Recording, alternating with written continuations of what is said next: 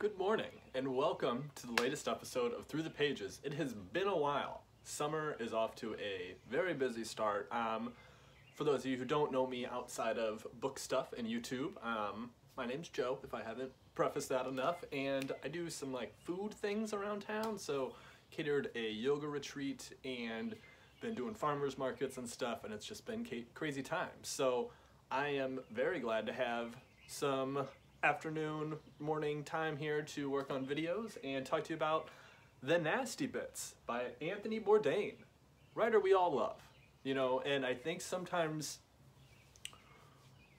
it's not unspoken, but not, his writing isn't as heralded as much as his television, but his writing was the backbone of all of his television series. They go shoot stuff and then he would write and then read that over it.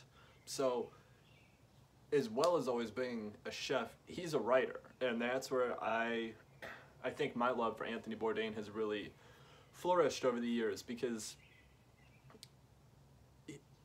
you only get so much in a television production, especially when it's on major networks and stuff.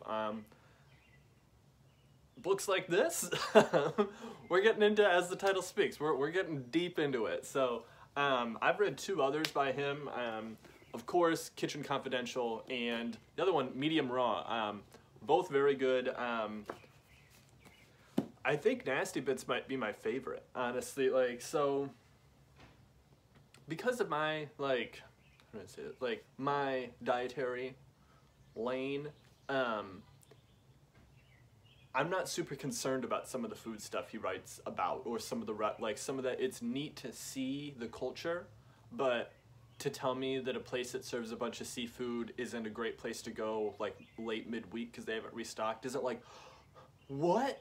So Kitchen Confidential wasn't as eye-opening about the restaurant industry, because I was just yeah, I don't expect great stuff out of a lot of restaurants. So I think, to me, I liked his take on culture and society at large in The Nasty Bits more so than specific to the industry. And it's broken up into a few parts, so sweet, sour, salty, umami, all the flavor profiles. And I actually read this out at that yoga retreat, so in between doing stuff in the kitchen, kind of kick back, and there's this beautiful outdoor lake area, and yeah, I just love talking about that retreat. It was such a good time. So he had topics covering all sorts of elements of the food industry and just society and things. He had one that really stuck out to me. He had one on raw foods. So you know me, I've been raw vegan for a couple of years now, and it was a fantastic take, because there are so many cringy books out there where it's 12 smoothies to make you never eat cooked food again, and it's this isn't how that's done. And so he railed on some of those, as you would imagine, in his typical vegetarian knocking way, but the savior for it was this book Raw by Charlie Trotter, a highly respected chef in the Midwest and all around. And I actually did just get the book, but it is a jaw-dropping book of recipes, and the photography, everything in it is so elevated, and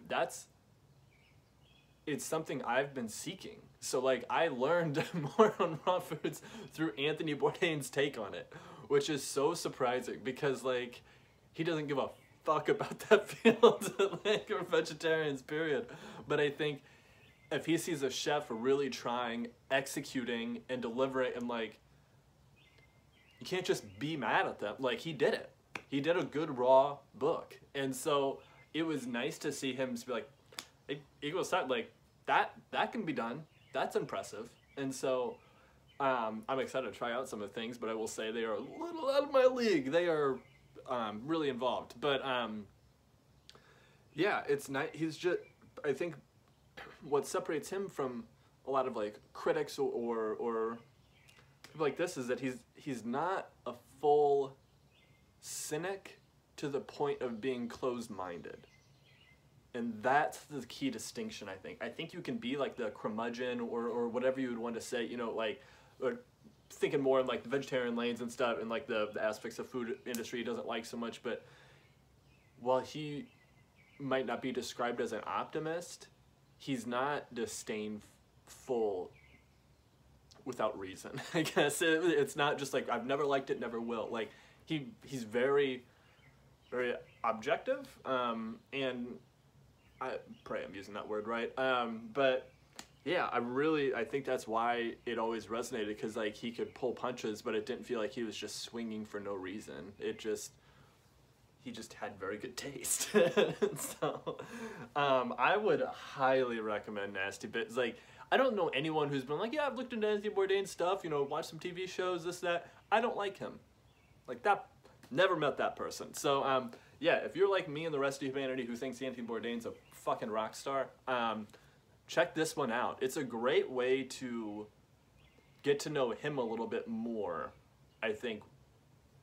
I feel like the shows as they went on, I think Parts Unknown would be the like last one. That was a CNN one, and I liked that show because I got to understand more of the world, but I understood less of him through it, and it felt like every time he did a project we got less and less of him. And so as you kind of go back through the writings, I feel like you get a lot more personal and not just like rambunctious kid wanting to make waves, like really like, and not a knock on Kitchen Confidential at all. It's a fucking great book. But I feel like this, because the topics are so wide-ranging and it's not narrowed in on just one subject in terms of like country or type of cuisine, that he covered a lot of ground, which obviously he's known for in a lot of different ways. But I really feel like Nasty Bits was one of the best representations of not only his writing, but him as a person too. So I will probably read everything he has published and cross my fingers there's some posthumous stuff getting released in a good way. But yeah, big recommend on that one.